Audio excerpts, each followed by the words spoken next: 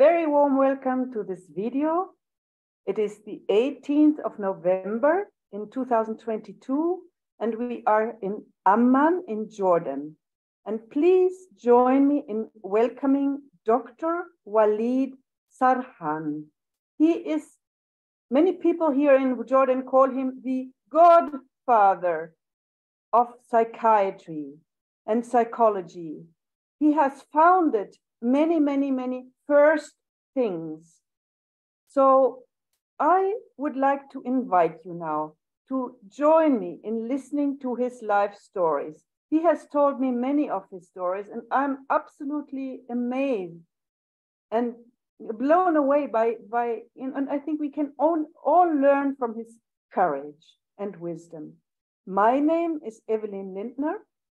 I am the founding president of a global dignity network. So now I would like to start with the first question to you, dear Wahid, or do you want to say something in between? No, I would like to thank you for this opportunity to meet and to talk about my experience, hoping that some people somewhere may benefit from it. Wonderful. So here is my first question.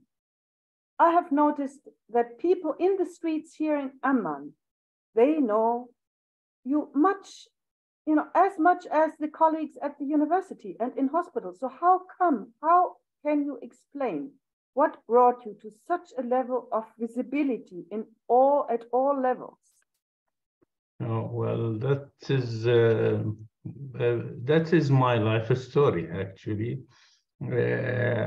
I came back from training in 1985 back from UK, and I started from day one writing in the major three local newspapers daily and talking on radio and television. And gradually I have my own program on television and radio. And later I have been appearing in the media non-stop all these years. Then when the social media came, I also became active on that. So people in Jordan and the Middle East, even North Africa, would always recognize me and say hi and so on. And it's actually a part of my mission coming back from UK. I thought that psychiatry in this part of the world is not yet well established. And to make it more clear and established, I wanted people to know, what does it mean? What is psychiatry? What is mental illness? How can they deal with it? When they need to see a doctor? What is therapy? What is medication? And I have moments in these programs, many moments, when I actually would say something like on TV in the night about panic disorder, and next morning this was one of the major stories. A lady came in from a peripheral area, and she said, I have this disorder you described, and this disorder is affecting me for the last 16 years, since I gave birth. And every night they take me to that emergency, they give me injection, and I come back. Nobody ever told me that there is something wrong. last night I realized that I have this disorder. So please help me. I did. Actually, in a few weeks, she was much better. And she came with her 16 years old son, the son she gave birth to before this panic started. And she was crying in tears, saying to me, you know, doctor, I have just known my son. I haven't seen him in the 16 years. I was either sleeping or in hospital or in panic. And I don't know how he grew up. Now I can say I will enjoy looking after him and so on. Such stories in daily practice make it one determined that there are definitely so many people like this. One day in Benghazi in Libya, I was giving some lectures in the hospital, and one of the doctors there said that to me, this lady insisted to say hello. She is coming from 3,000 kilometers in the desert just to see you.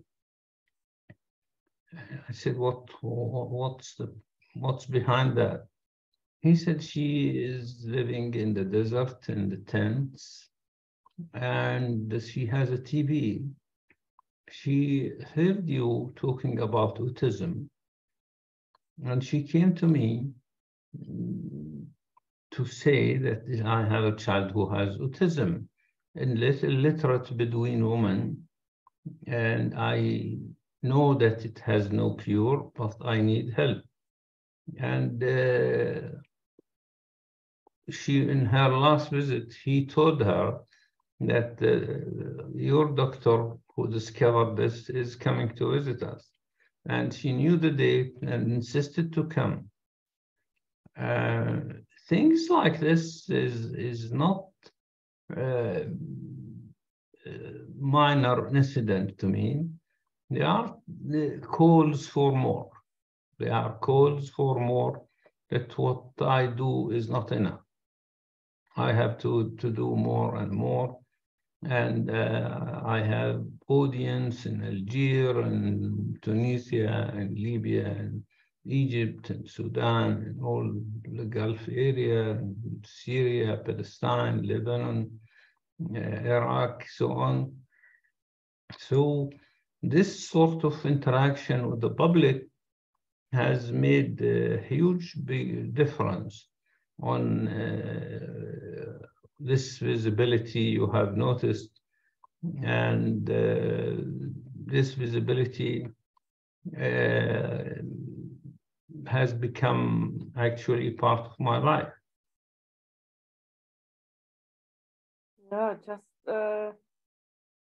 mind-blowing. You know, I remember from my doctoral research in Somalia, in the villages, I sometimes entered houses where a schizophrenic member of the family was chained in iron chains in one room, and or dement older people were chained in rooms like animals. And at that time, and this is many, many years ago, and I hope that the situation, and I trust that the situation also in Somalia has changed, but I know that this has been, you know, a big need for more clarity of what is what. So what is something that can be treated and what can be kind of held in the family, and so what is what, and you explain that. So my next question, and I hear that everybody calls you Dr. Walid, yes. Dr. Walid, Dr. Walid, and I'm very, very, very honored that you allow me to say Walid to you. So I say Walid to you. With pleasure. And I recall a story that you told me about the pleasure of failure. Yes. I think that this is a very important way of thinking that can be useful for many people. So could you perhaps relate this story to us? Well, it's actually when I came back and I was very enthusiastic, there would be always things happening or conferences and meetings.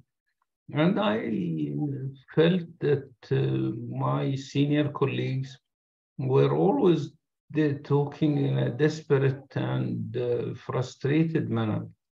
Like, let us revive the Arab Federation, let us do this, let us do that. And they end up that this is impossible. So I started first time in '85 by saying, let us do a conference for the Pan-Arab Conference on Psychiatry in Jordan. And they said to me, well, you are only few and you have never had any experience. How could you do it? It's impossible. And you were very young also, huh? Oh, yes, I was, let's say, 32. And I said, well, let me try, and I will have the pleasure of failure. That's pleasure and honor of failure. They said, well, you want to fail, go ahead. So we did that. We did the conference in '87. And in '87, I said, we need to have a scientific journal, Arab Journal of Psychiatry. And they said, oh, well, that's too big. That's very big challenge. It's beyond our ability. I said, well, I also would like to have the honor of failure, and I would be pleased if you give me this task. And they said, go ahead. And I established the Arab Journal in '89. Later on, it was the Arab Board. It was the first psychiatric hospital. It was now probably the second psychiatric hospital. And so many things like that, that people usually are scared to try because they could fail. And I personally think that trying and failing is an honor. But not trying and just sitting there afraid of failure, that's a shame.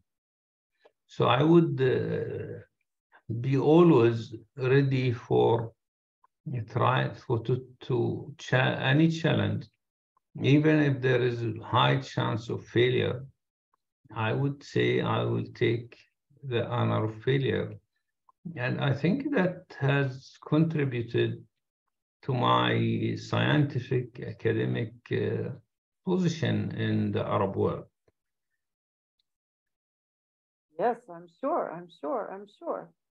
And, you know, I asked you, and I always wondered, you know, how on earth did you become like that? And you said that you were already as a child very special.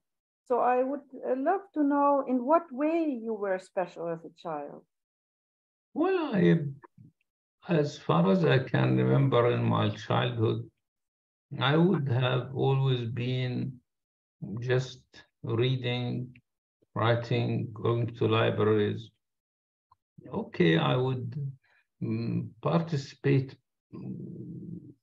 a little bit with other children in any activity, but my target is going from one library to another. And that became part of my character, that even if I'm sitting and studying, there will be two books in my hand, one for the school and one for not for school. And when I want to have a break, I leave the school book and go to the other book. and that would be a nice break, and then I'll come back. So in a sense that, but I was probably insightful enough not to make that isolating me from my peers. So I would always interact with them, even if I don't feel this is something great and I could go and read. I used to insist on some participation in every activity. And that went on all my school, university, and postgraduate life. Yet I have been reading and reading and reading and reading nonstop. And so somehow that distinguished me from my colleagues in every step of my life. And this is continuous until this day, that I have to read, give lectures, write papers, evaluate papers, and apart from doing my duty and seeing patients and so on. So it has been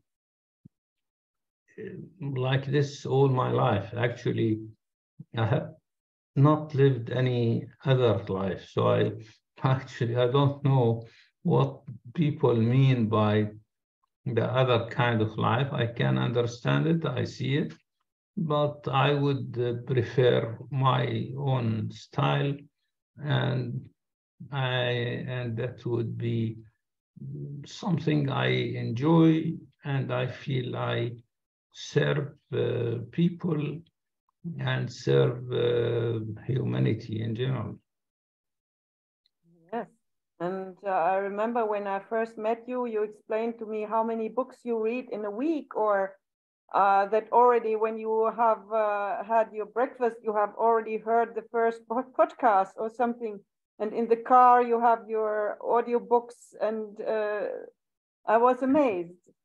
Yeah, I have always audiobooks running in any time, in the car, in the morning. This is today, probably I have listened something like 4 or 5 hours already, and read so many other things. I went to the hospital, so the patients have people coming for lunch and interacted with them and the children. And then I go back to my little corner and go on with this schedule that has no days off and no breaks, no Fridays or weekend or anything. I remember you told me that once a colleague came to a conference, said, I will stay one more day and want to spend one day with you. And after that day, he said, what you do in one, and he came with you, he accompanied you during the day. And he said after that, what you do in one day, other people do in 10 days. Yeah, true. That is one friend from London, and he insisted on spending the full day with me from 7 o'clock in the morning until midnight. And he couldn't believe the number of things I have done, the number of patients I have seen, and that he was saying the maximum in one day, I would see 6 patients, and that would be 5 days a week. You are seeing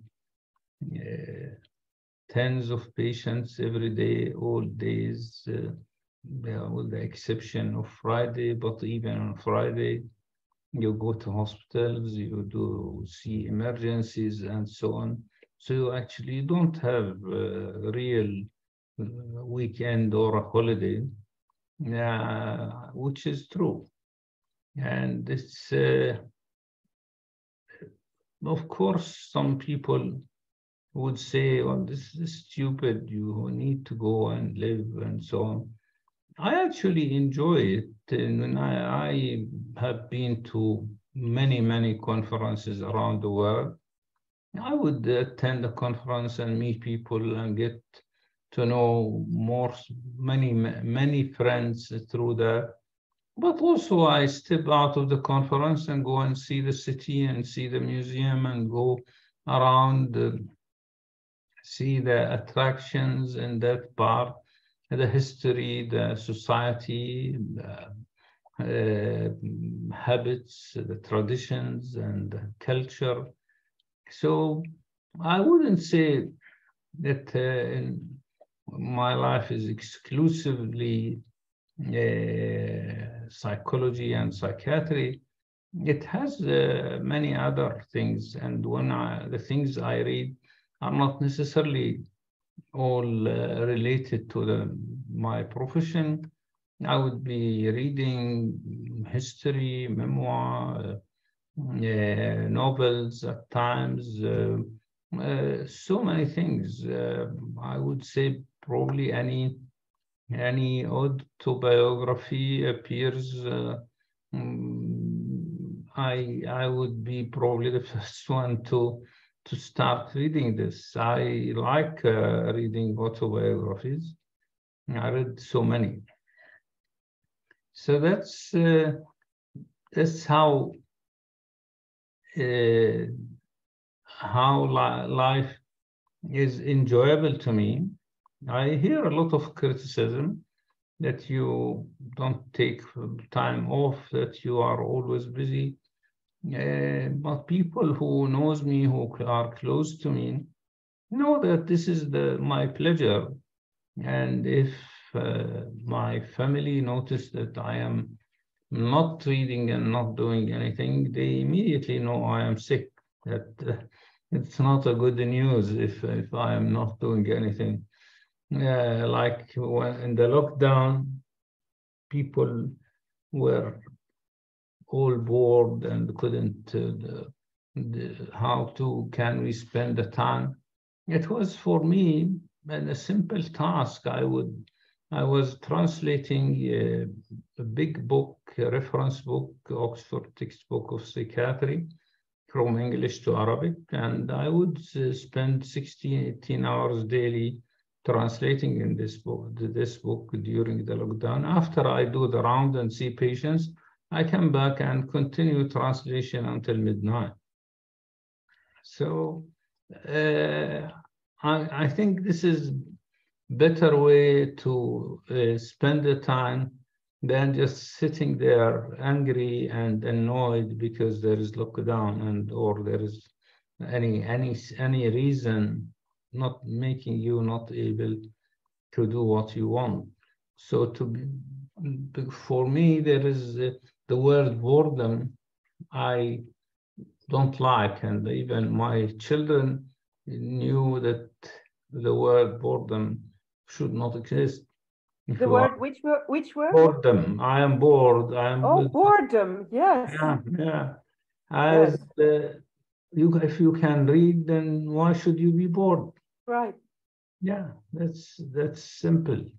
And I benefited very much, because when we first met, I sent you the text about my father and how my life somehow grew out of the traumatic experiences of my father in war and displacement. And, this is about 10 pages of text and quite heavy. And I think few people really want to read through it. It's also not easy read. And of course, I benefited from your ability to read everything. So you read it and you understood. You had such a deep understanding, which really touched me deeply and made me very, very glad.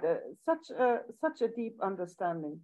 So this, it's not the amount that you just read a lot. You also understand deeply. Yeah. Well, thank you for this observation. Yes.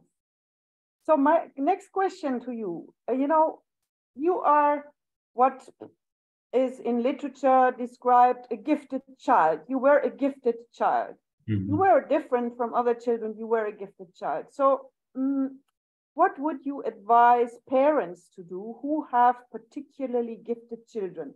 What is the best way to nurture them and help them flourish?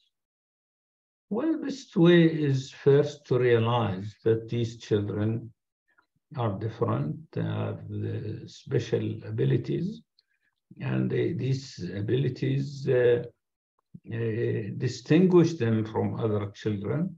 So the rules that are applicable for every child may not be suitable for them, and that they have to find out what these rules for gifted children.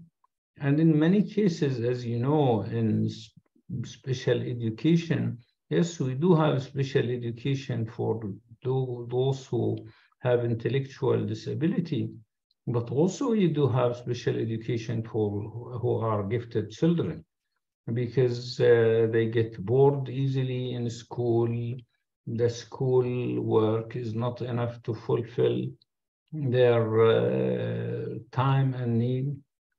And so parents should be aware and try to help, and if they cannot, they should consult somebody to help them give this child the full potential of his ability, and not insisting on him doing things the way they want. Yes, they are the parents, but they are not gifted. And these children will not follow the simple routine things, and you cannot tell a gifted child, go and study, do homework or whatever. This is on a side issue for him. He will do all the schoolwork and still have enough energy and time to do many other things. And many gifted children in the world are disabled by their parents and the school and the society, and will never ever be able to reach their full potential capacity because of these hurdles. So definitely any parents who notice that their child is different is not just something to talk about and be proud of. It's a very tactful issue and need special care. And if you cannot handle it, you need to ask people who have are experts in dealing with gifted children. Thank you very much. That's very, very important. Now comes my next question. We have talked a lot about the medical system, and you have explained your views. I recall that you had many ideas as to how health services could be better organized. Well, that's a very important question. And I would say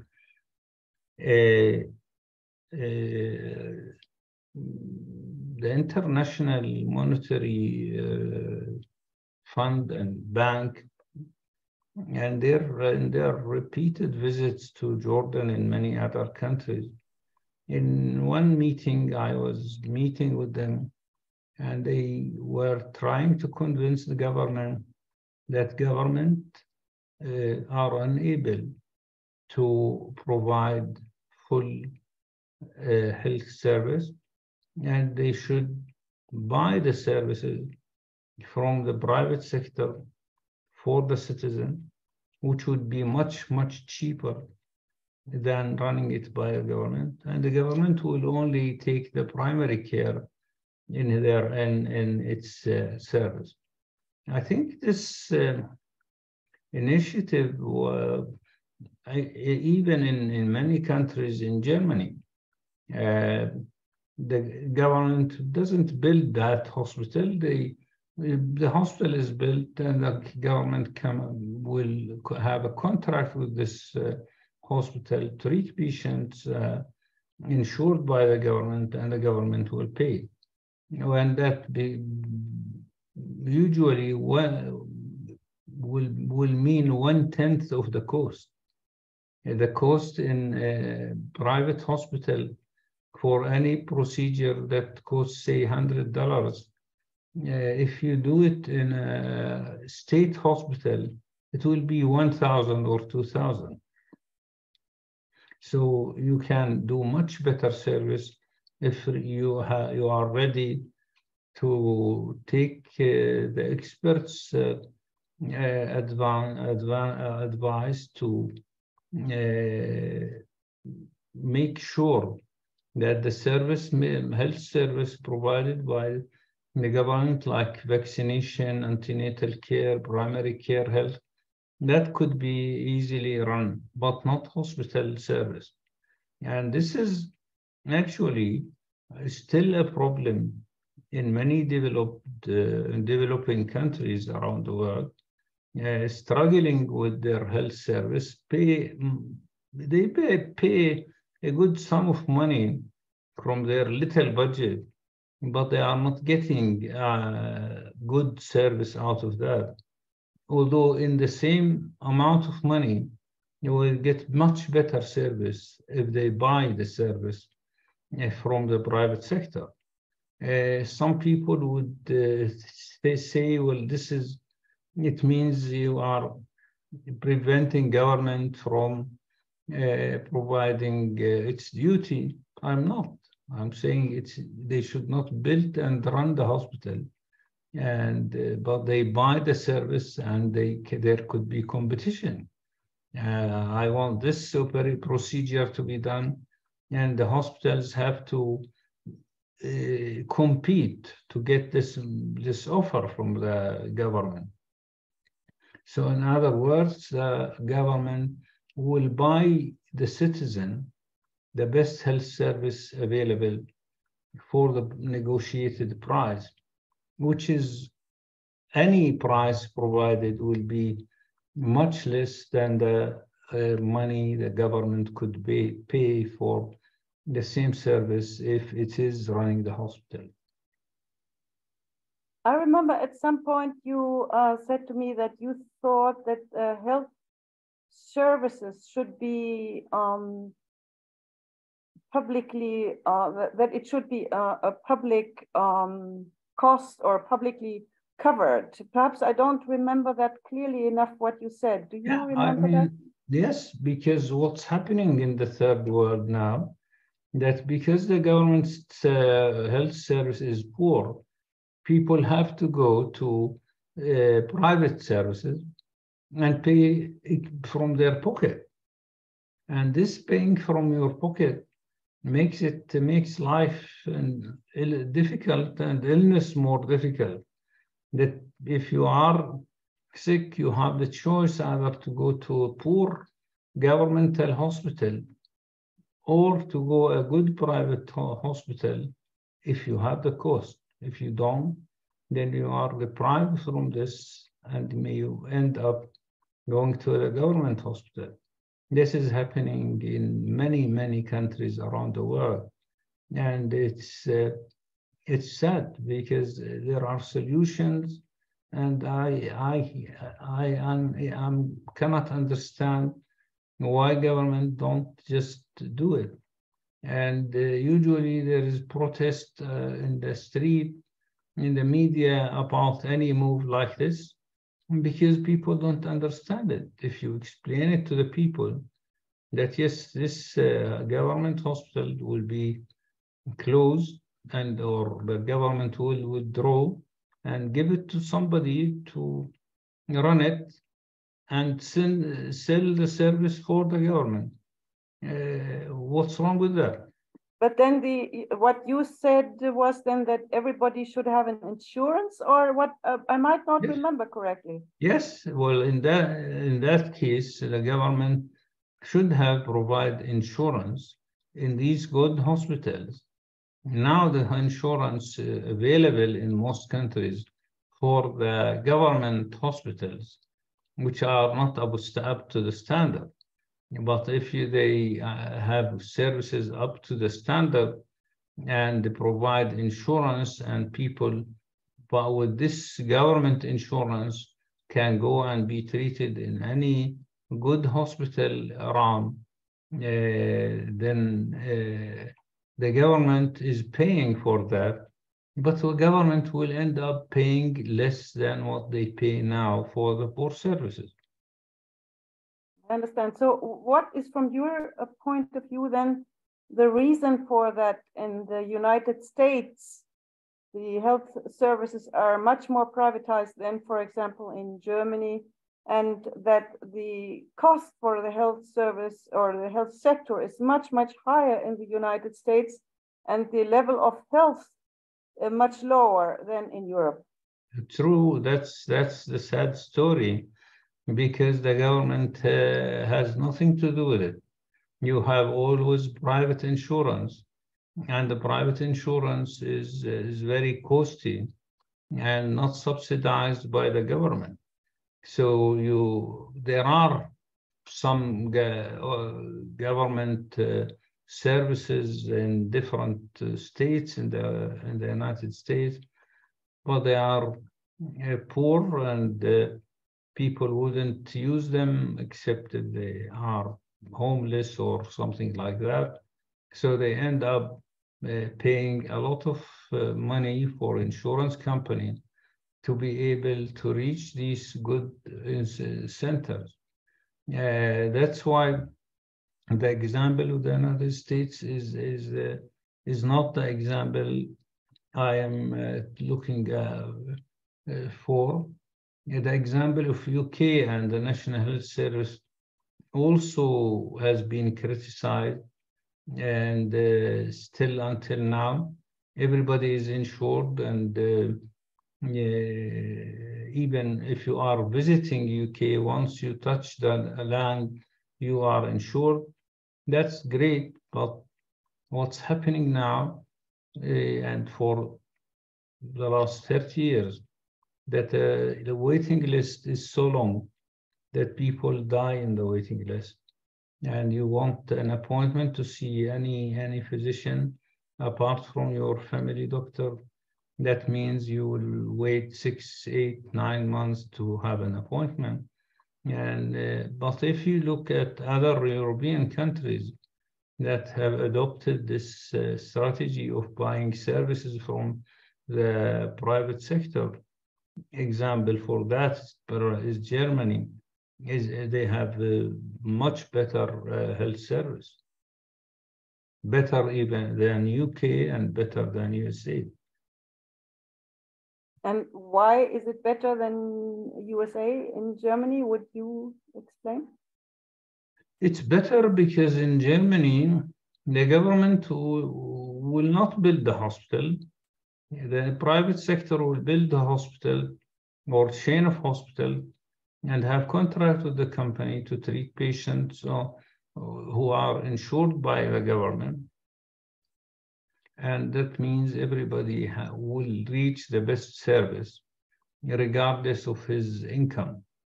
And this is where I believe justice and dignity comes in, that if you cannot find a proper place for your health care, this is against any human rights, in my view. And so I would rather go for the model of government have certain services to provide, but not the hospital services. Interesting. Now, when I finished my medical studies, it's many years ago, and I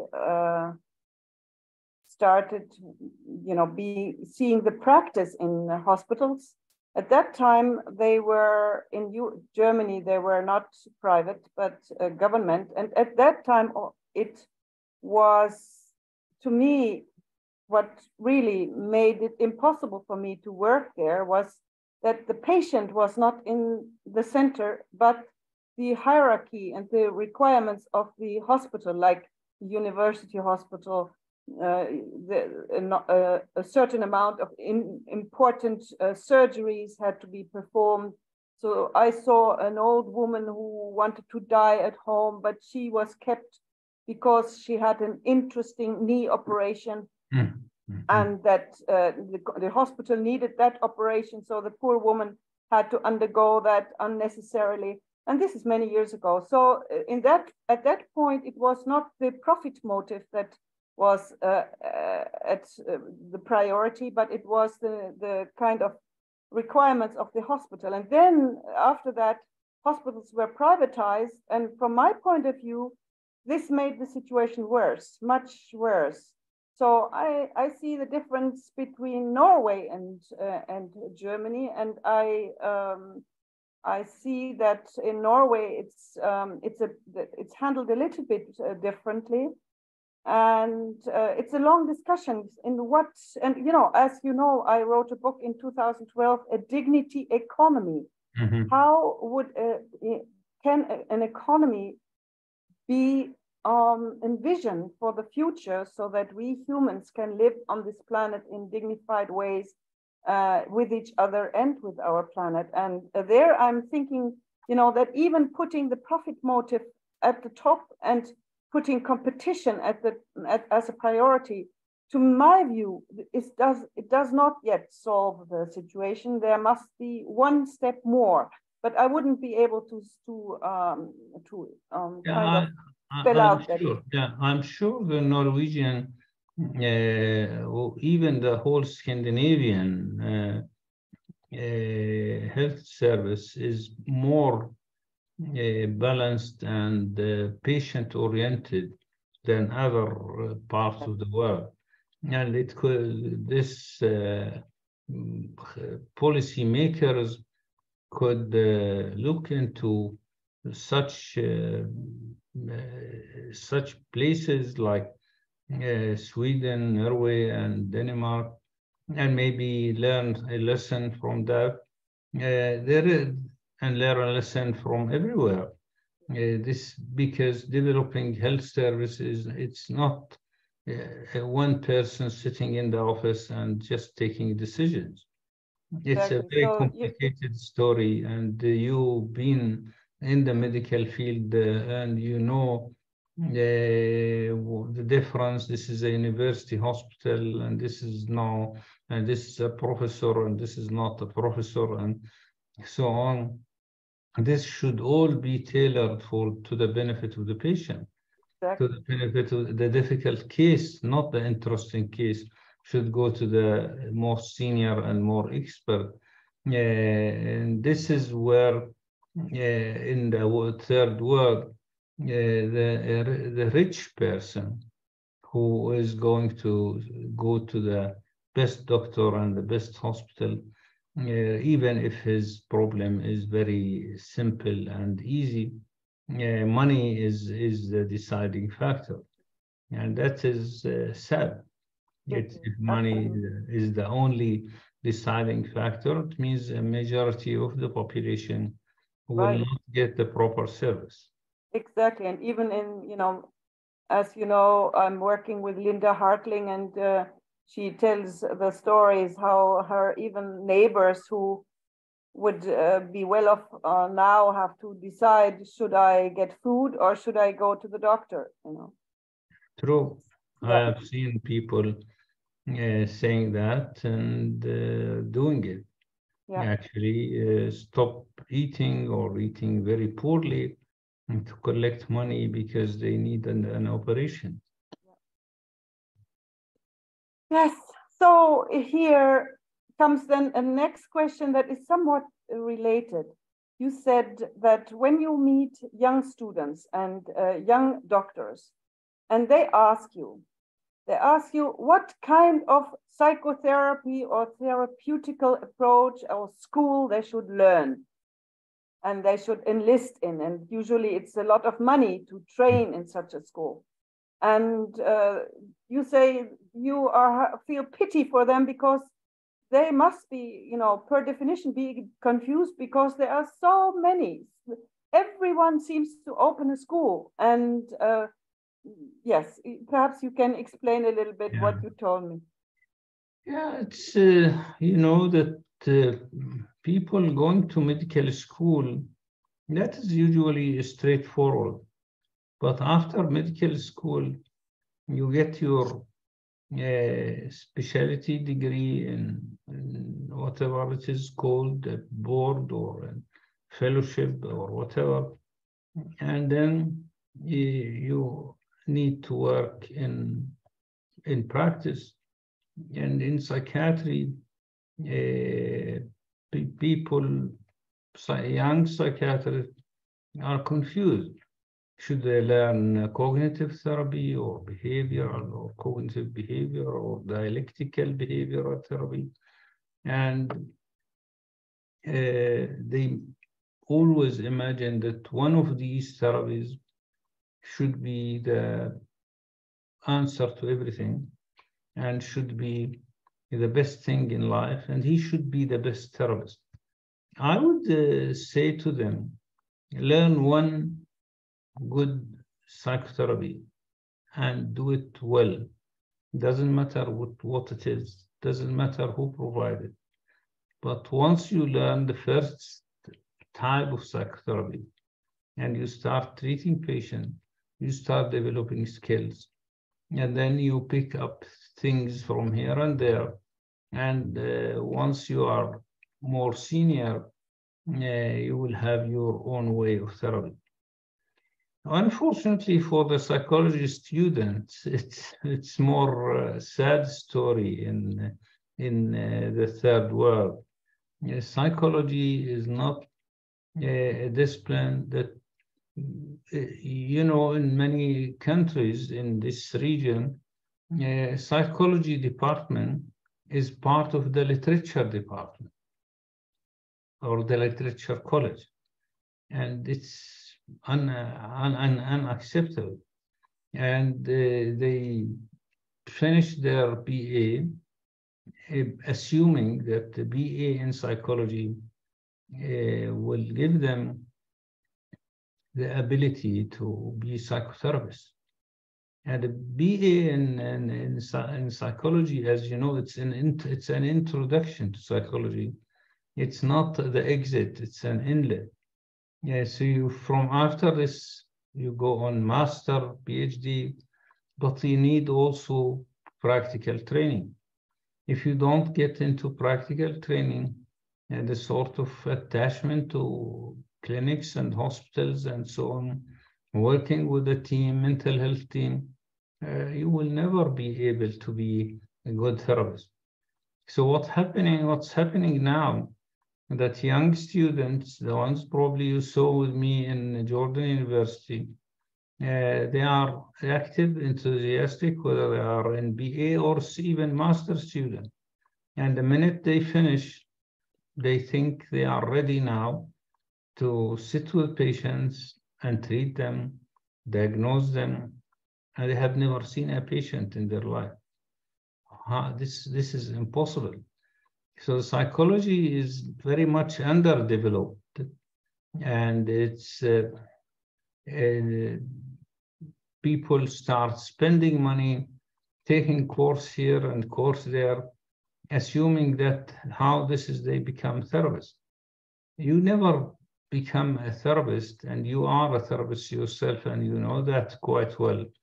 Unless you see patients in a team and group, and you see patients that you know they are schizophrenic, or they are depressed, or they have anxiety or obsessive compulsive disorder, and you realize that this, for example, in schizophrenia, without medication, you cannot do any therapy. And in bipolar disorder, without mood stabilizer, you are wasting the patient's life. So you know the limits, and you know that therapy, where should it be done, to which person, and at what time. And this, if you don't do this, you become harmful. You become a therapist who is just jumping in and doing things in the wrong way and ending up in a disaster, which is not really the intention of this student or this young psychologist. So I think in psychology, we need a reform in this part of the world, and people need to integrate psychology in now, like everybody in the world, that it is a neuroscience institute. It's not part of the literature department, it's a science. And science should be combined with other science, with neurosciences, psychology, psychiatric nursing, psychiatric social working. All of this should go hand in hand, and everybody learn from each other. And mental health professionals develop in this way. So I hope that young graduates know this and don't waste a lot of money and time in taking courses and enrolling themselves in. I know that some students are enrolled in 3-4 courses at the same time, and they pay thousands of dollars, and they haven't actually been into any clinic or any hospital at all. So everything is on paper, everything is in Zoom. They learn about depression in Zoom. You cannot learn about any mental illness without sitting with patients and listening to them. I didn't know that this is so, you know, from my time. As you know, I'm affiliated with the university in Oslo. I have studied in Germany, but my doctorate I did at the university in Oslo. And there they have basically almost a faculty that has two parts. It has this professional part where psychologists are on a par with medical doctors and get this education that you are just calling for. Mm. And then they also preserve the other part, which is one part is neuroscience, really. It's studying the brain, MRIs, and then a more like psychology and human rights. It's again another part. So psychology can have many aspects, or the field of psychology has many aspects. And qualitative research in psychology, for example, is again something different. But what's happening here, the students think that any degree of psychology means clinical psychology. Right. Which is not, as you know, is not the case. There are at least 18 types of psychology. And in their undergraduate, they read just a bit of about everything. And it's not enough to call yourself a experimental psychologist or industrial psychologist or clinical psychologist. That needs further programs, the one you mentioned and many other successful programs in the world, and even programs that offer the training there. If you look into the website like clinical psychology in UK, there are two lines. One is clinical, 5 years in hospital with a small thesis at the end. And one is purely just thesis. It has nothing to do with clinical work, and that you take it for research and teaching purposes, but it's not actually qualifying you to go and sit with patients and deal with them. Exactly. So when I studied psychology in Germany, I specialized in clinical psychology. And then I worked as a clinical psychologist, and I had this practical training that you mentioned. And I did for many years clinical psychology, and first in Germany, and then for 7 years in Cairo, in Egypt. And then I somehow left clinical psychology behind and went from the micro level to the macro level. Yeah. I wrote my medical doctorate in medicine on the quality of life I interviewed people in Egypt and in Germany and asked them what is a good life. So this was already more on a macro level or meso level at least. And then in my PhD in social psychology, I explored the psychology of humiliation in relation to war and genocide. And this is then really transdisciplinary. It is no longer only psychology. It touches upon many, many transdisciplinary fields. And so basically in my personal path, I went from, I'm a professional clinical psychologist on one side, and then I went into social psychology, community psychology, and somehow I moved to the macro level more. And even political science, yeah, the psychology of political science is at the core of my work, and of anthropology.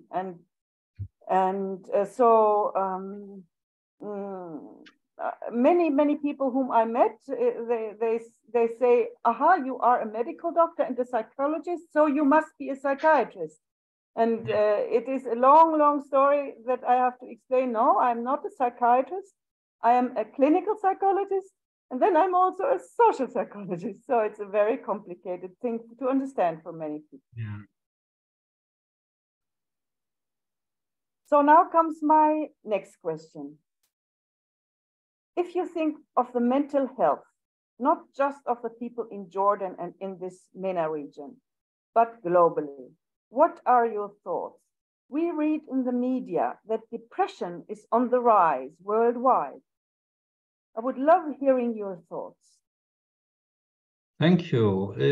Depression, before being on the rise, in all the reports from the very world who developed countries around the world, you will find that 20 to 30% of patients with depression are under good regular treatment, which is very sad. So it is undertreated worldwide. This I'm talking about Japan, Sweden, UK, many of the excellent places around the world. And you can imagine that in the third world, this figure goes much, much lower. So we have to admit that mental illness is unrecognized and undertreated, and depression in particular. There is definitely evidence that there has been increase in depression prevalence around the world over the years, and specifically in the last 2 years of COVID-19, the rise is very sharp. Why is that? We do have a lot of factors that are playing in.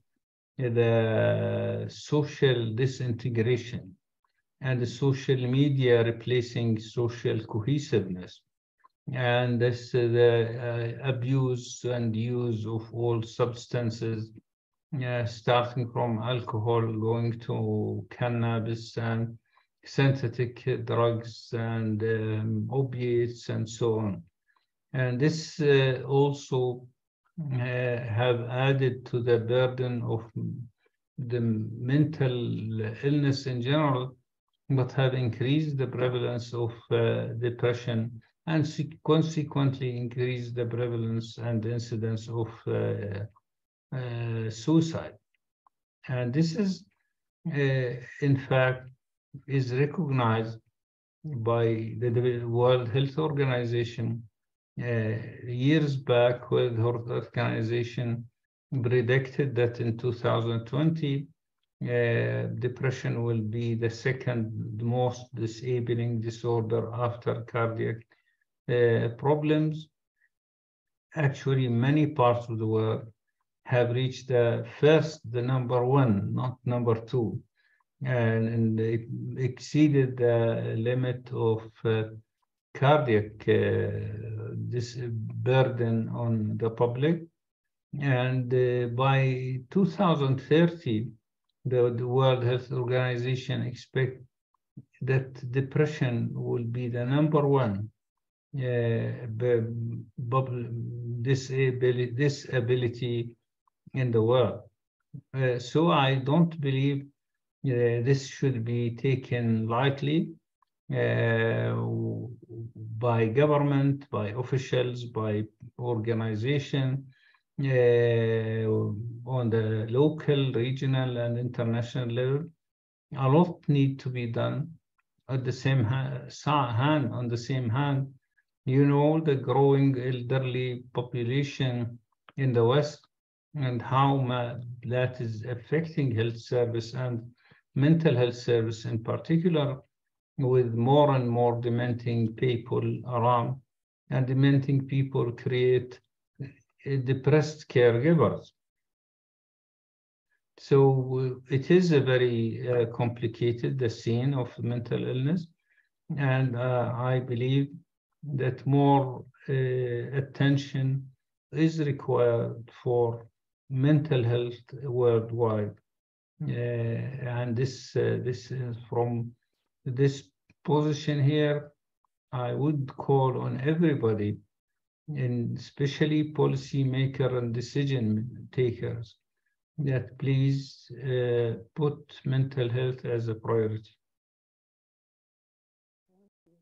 That's an important call. Very, very important.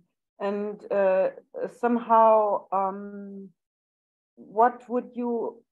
One advice would be to strengthen the healthcare system, but would you also have recommendations how, as you said, it is the glue, the cohesion in society is getting less. Would you have recommendations how this could be healed or Yes, improved? you know, we are talking now about epidemic of loneliness. Yes. And this epidemic of loneliness should have never started and should end. This tradition in the West that people at the age of 18 leave home and leave their parents getting old, everybody is living alone.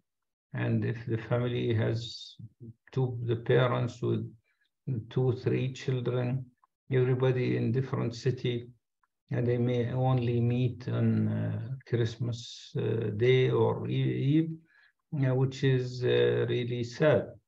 I think a lot of attention should be given to changing such traditions and going back to the family unit being the unit of the building the society. As you know, this is in the Arab world, in many third world countries still existing. And it works beautifully in preventing mental health. And whenever there's mental health, there will be a lot of support from the family and society. The other thing that we have to talk about, to stress it, is the stigma of mental illness. I was saying that many patients who are known to have mental illness are not being treated, not just because of money or insurance, because of this stigma. And then last February, I initiated the anti-stigma campaign in the Arab world because of this part. Like anti-stigma campaign, I believe in the West there is a need for something very clear, which is the point of anti-loneliness campaign. Anti-loneliness campaign that people have to get together, more community center, more social networking, keeping the families together. This is the most crucial challenge in the coming decades will be worldwide. Absolutely. I'm so in resonance. This is at the core of my work also. In my last book, I describe how I was a clinical psychologist in Egypt many years ago, and how I had Western clients, like I offered treatment or counseling in English, French, German, and Norwegian. So expatriates came to me, and then I also had people from the traditional Egyptian population. With the more I learned Egyptian Arabic, and when people ask me what is the difference, I said, in a nutshell, my Western patients or clients would, if you cook it down to the core, the problem would be that they said, if I die, who will come to my funeral? Who will cry? So this loneliness, already then, many years ago.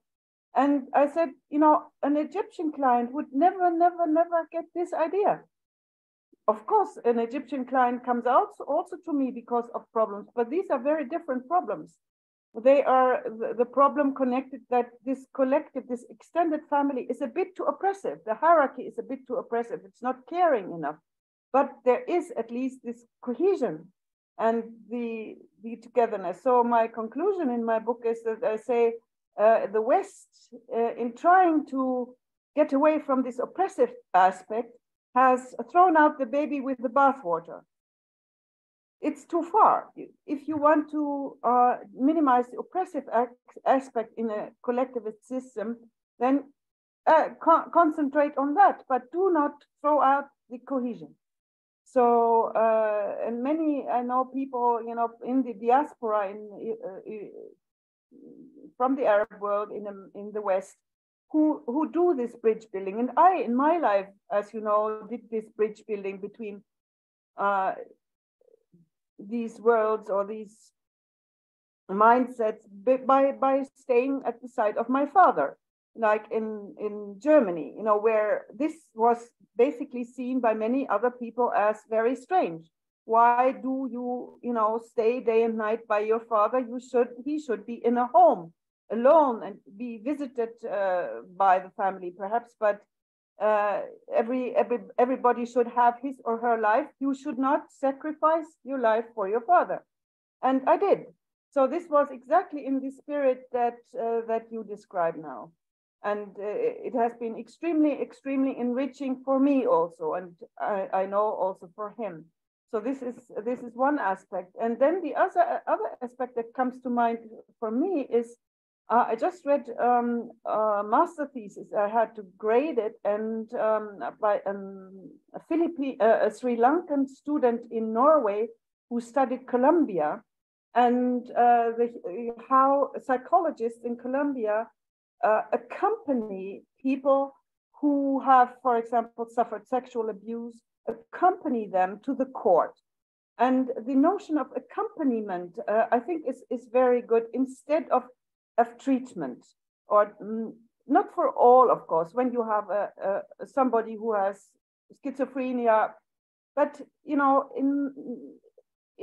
cases of loneliness, it is perhaps not the right way to individualize and pathologize the individual.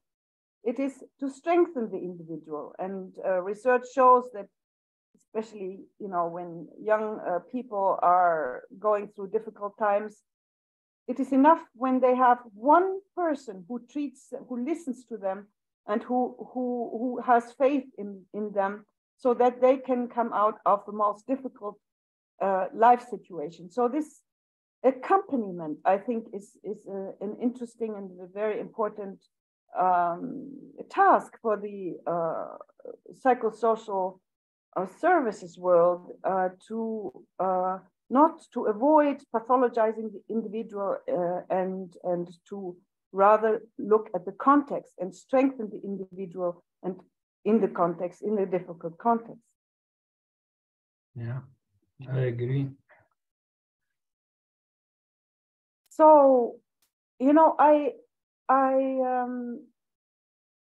that I'm together with Linda Hartling leading a global movement for dignity. I would love if you could tell us what you think their dignity is. How would you describe it or even define it? I understand it in my way that it's respect of human beings in all aspects of life.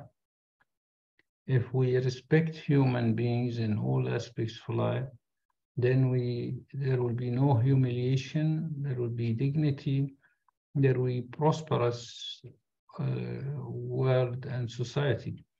Other than that, we will be going downhill. And now the next question. What would you say, what is humiliation? How do you understand that phenomenon? Well, unfortunately, I find in reading history, you will find that humiliation seems to be part of human history. And you were talking at the beginning about wars. We are probably in the animal kingdom, the only race species that we fight for no reason. Animals fight to eat, but we fight for all sorts of reasons and many times for no clear reason. And the human history has shown that there are only 42 years, scattered years through history, when there was no recorded war. But on average, we do have 60 to 70 wars going on at any one time, whether we hear about it or we don't. But these wars, most of them for unexplained reason. And the humility and human suffering mainly comes in this aggression of human being against fellow human beings. And I'm always wondering if this aggression and humiliation, is it part of human nature?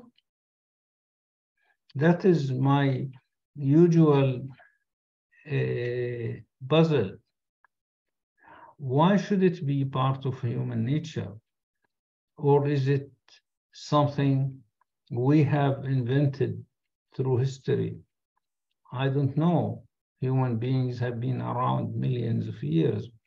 How we developed to be such an aggressive species that is ready to kill for a reason or no reason, ready to fight, ready to humiliate, ready to torture. I cannot imagine the amount of torture that goes around the world, and many times just because you had a different view or opinion from the leadership. Is this good enough to humiliate and torture people? Let everybody have his own view, and we will never have the same view about anything. So humiliation seemed to be hand in hand in human history with going alongside development of modern technology, whatever. And in fact, when I first heard about Dignity Group, that was like an electric shock.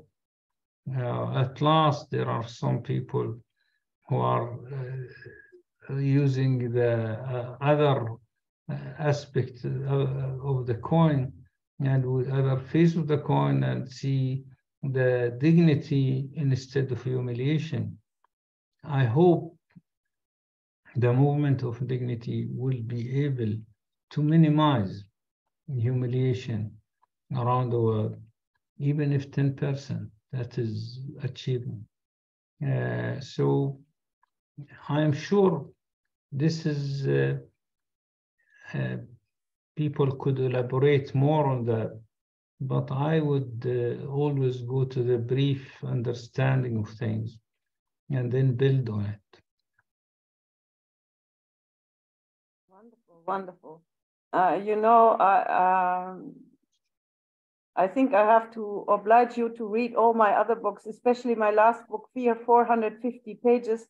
But I think since you are such a good reader, it will be such an honor if you could read it, because there I really one of the basic questions that I have posed myself since decades is if it is human nature to humiliate each other and kill each other, if it's human nature, then we can just live with it and we may destroy ourselves, because now this destructiveness is globalized and it's not just in one corner, but it endangers all humanity. So it might then be suicidal for us. But then, you know, for decades I have researched and explored, and I come to the conclusion that it's not human nature.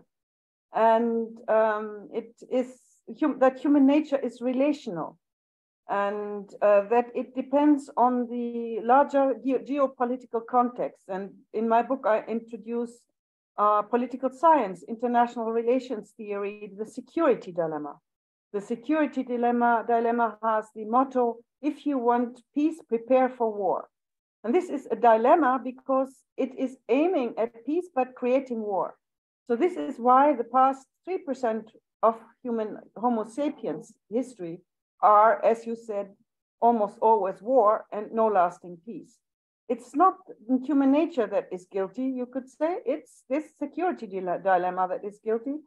And if you love your people, you kill your enemies.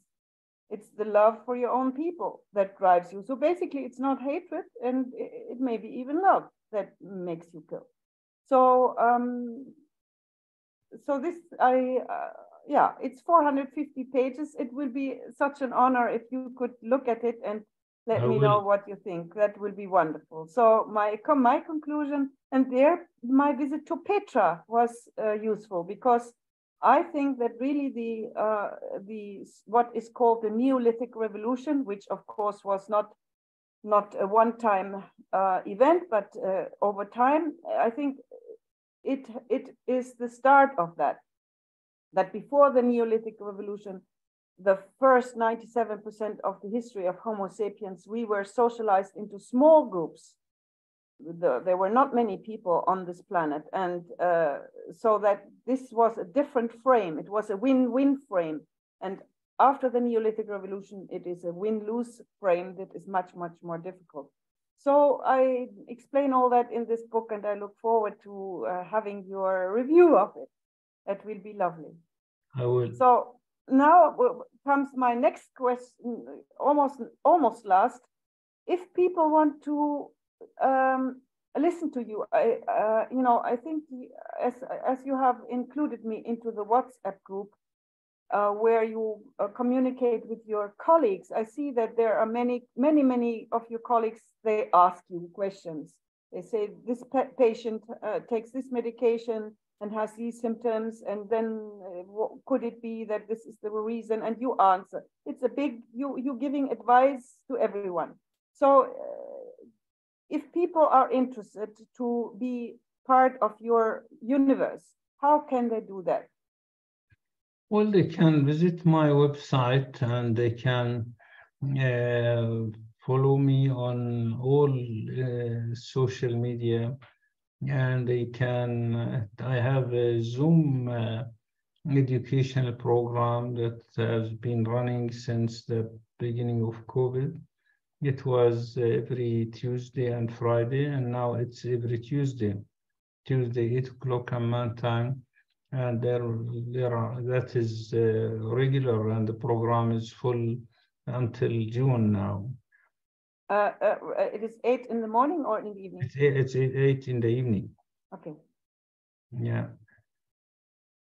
I am not the only lecturer. I am hosting this and inviting people to give talks. And if anybody apologizes at the last minute, I usually replace that person, but usually we have senior colleagues present, and a lot of discussion take place. And this is very good, proved to be a very good platform where people can present clinical problems, ethical problems, and we'll work together to help them. And this is in Arabic? Well, it's usually the presentation are in English, but some of the discussion can be in Arabic. And then you have, so that it is this Zoom meeting, and then following on social media. Do you have a blog or a podcast or something in that I have a YouTube channel, and there will be a podcast coming up soon before the end of the year. Wonderful, wonderful. So now comes the very, very last question. In our conferences, we always ask people to formulate a message to the world. And we ask everybody to think, what is the most important message the world needs to hear, given my experience and perspective on the world? What do you think is the most important thing the world needs to hear from your perspective and experience? Well, I actually have two messages, one from the world leaders, and I would like to ask them to look at the world as one big family, not me and they, we and they. This is not helpful. And for people, I would like them to take in mind to change the word globalization and this concept into humanization. If we move to humanization, then it's much more fruitful than sticking to globalization with its economic meaning only. That's my message, and I hope it will reach somebody somewhere and help to end the humiliation and improve dignity of a human being. Wonderful, wonderful, wonderful. Thank you so much. And now we are at the end, and I'm at the end of my questions, but now please add what you would like to add. I really would like to add that getting to know you and your organization this year has been a very special experience. And I have already learned quite a lot from you and this movement. And I hope this movement will carry on and will have new blood and new generation being active in the dignity movement and to be more widely spread around the world. And instead of thousands of people, I should be tens of thousands, even hundreds of thousands of people joining in, because this is one organization that just target people and their life without benefit, without any expectation for rewards or anything, any material thing. So I would like to thank you very much. As I call you Evelyn, but I end by saying Dr. Evelyn Gerda Lender, who is a very special person. I have learned quite a lot from you, and I hope I will continue to learn. I hope I will continue to learn from you. Thank you very much. Thank you very much.